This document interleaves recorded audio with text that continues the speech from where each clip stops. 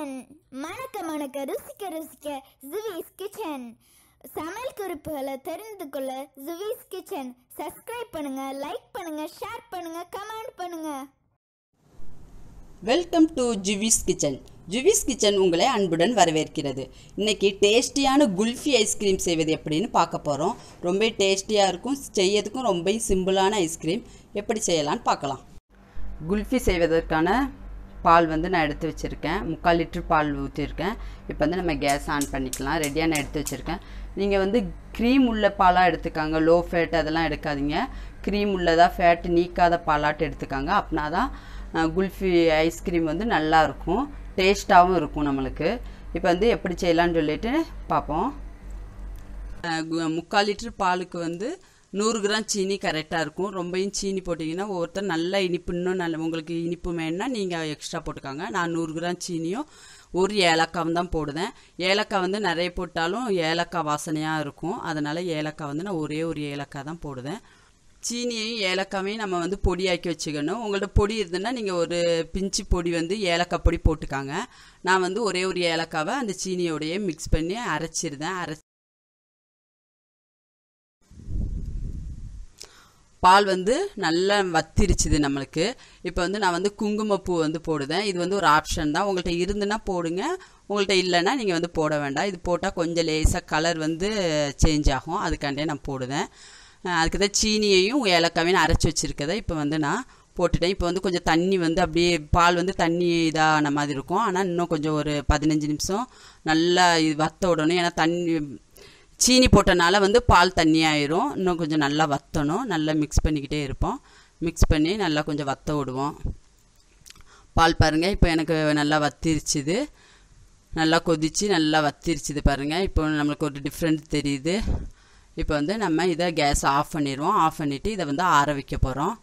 ஆற வச்ச பிறகு தான் நம்ம இதை ஒரு மிக்ஸி ஜாரில் ஊற்றி நல்லா ஒரு பிளெண்ட் பண்ணணும். அப்படின்னா தான் இதில் நிறைய ஆடையாக இருக்கும். அப்போ ஐஸ்கிரீம் அப்படியே இதாக இருக்கும், நல்லா டேஸ்ட்டாக இருக்காது, ஆடையாட்டு தெரியும்.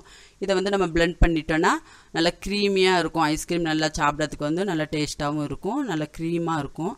இப்போ நம்ம ஒரு மிக்ஸி ஜாரில் ஊற்றி ஒரு பிளெண்ட் பண்ணிட்டு வந்துடலாம். இப்போ நல்லா பிளெண்ட் பண்ணியாச்சுது. இப்போ நான் ஐஸ்கிரீம் இந்த டம்ளரில் தான் நான் இன்றைக்கி இது பண்ண போகிறேன். உங்களுக்கு வீட்டில் மோல்டு அந்த ஐஸ்கிரீம் ஊற்றக்கூடிய அந்த மோல்டு இருந்துன்னா நீங்கள் அதில் ஊற்றிக்காங்க. நான் ஒரு பிளாஸ்டிக் டம்ளரும் வீட்டில் இருக்க டம்ளரை வச்சே தான் நான் ஐஸ்கிரீமுக்கு ஊற்ற போகிறேன். இப்போ எல்லா டம்ளர்லேயும் இருக்க பாலாவளத்தையும் ஊற்றிடலாம். நம்ம ஐஸ்கிரீம் குல்ஃபிக்கு செஞ்சு வச்சுருக்க பாலை ஊற்றி வச்சுருக்கேன்.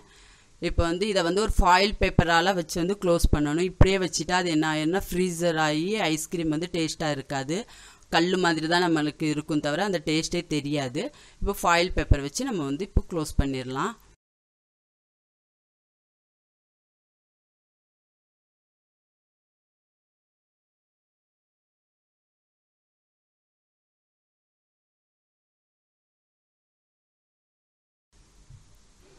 இப்போ க்ளோஸ் பண்ணியாச்சு. இதே மாதிரி எல்லா டம்ளர்லேயும் நம்ம இதை க்ளோஸ் பண்ணிடலாம்.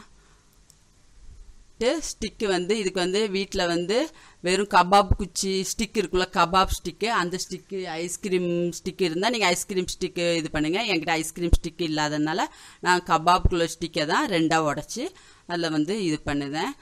ஐஸ்கிரீமுக்கு நம்ம வைக்க போகிறோம். இப்போ நம்ம அந்த ஷார்ப்பாக இருக்கும் அது ஒரு பக்கம், அதை வச்சே நம்ம குத்தி நேராக ஸ்ட்ரெயிட்டாக வச்சிடணும். கொஞ்சம் இதாகிடுச்சுதுன்னா அது சரிஞ்சிரும். அப்போ ஐஸ்கிரீம் சாப்பிடும் போது அது கீழே உளுந்துரும் ஐஸ்கிரீமு. பாருங்கள், நான் எல்லாமே குத்தி ஸ்ட்ரெயிட்டாக வச்சுட்டேன். இப்போ இது 4 மணி நேரத்துலேருந்து 5 மணி நேரம் ஃப்ரீசரில் வைக்கணும். நம்ம ஃப்ரீசரில் வச்சு அது நல்லா ஃப்ரீஸ் ஆனால் தான் நம்மளுக்கு ஐஸ்கிரீம் நல்லா செட் ஆகும், நல்லா டேஸ்ட்டாகவும் இருக்கும். இல்லைன்னா கல்லாட்டு அந்த அளவுக்கு செட் ஆகிருக்காது ஐஸ்கிரீமு. இப்போ நம்ம ஃப்ரீசரில் வைக்கலாம். 5 மணி நேரம் கழித்து ஃப்ரீசர்லேருந்து வெளியே எடுத்து வச்சுருக்கோம். பிள்ளைங்களுக்கு ரொம்ப பிடிக்கும், பிள்ளைங்களும் விரும்பி சாப்பிடுவாங்க. இதில் எந்த கெமிக்கலும் இல்லை, வீட்டிலையே செஞ்சது தான்.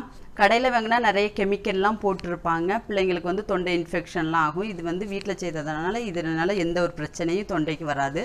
இப்போ எப்படி ஓப்பன் பண்ணுறதுன்னு பார்ப்போம்.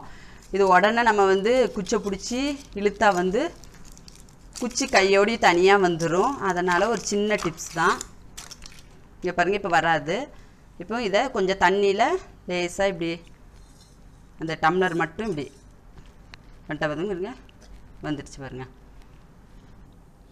இப்போ பிளாஸ்டிக் டம்ளரில் உள்ள ஐஸ்கிரீமை எப்படி எடுக்கலான்னு பார்ப்போம். இங்கே பாருங்கள், இது பிளாஸ்டிக் டம்ளரில் நம்ம ஊற்றிருந்தோம். இப்போ தண்ணிக்குள்ளே வச்சு லேசாக இப்படி இது பண்ணால் போதும். இது பிளாஸ்டிக் டம்ளர்னால சில்வர் டம்ளர் உடனே தண்ணி லேசாக பட்டோன்னே இதாயிரும். இது என்ன பாருங்கள், கொஞ்சம் சுற்றினோடனே ஐஸ்கிரீம் வந்து வெளியே வந்துடும். டேஸ்டியான குல்ஃபி ஐஸ் ரெடி ஆயிடுச்சு. இதை நீங்கள் உங்கள் வீட்டில் ட்ரை பண்ணி பாருங்கள். முதல் டைம் எங்கள் சேனல் நீங்கள் பார்க்கக்கூடிய நண்பர்களாக இருந்தால் எங்கள் சேனலை சப்ஸ்கிரைப் பண்ணுங்கள், லைக் பண்ணுங்கள், உங்கள் ஃப்ரெண்ட்ஸ்க்கெல்லாம் ஷேர் பண்ணுங்கள். இது போன்ற வித்தியாசமான ரெசிபியுடன் சந்திக்கின்றோம். நன்றி.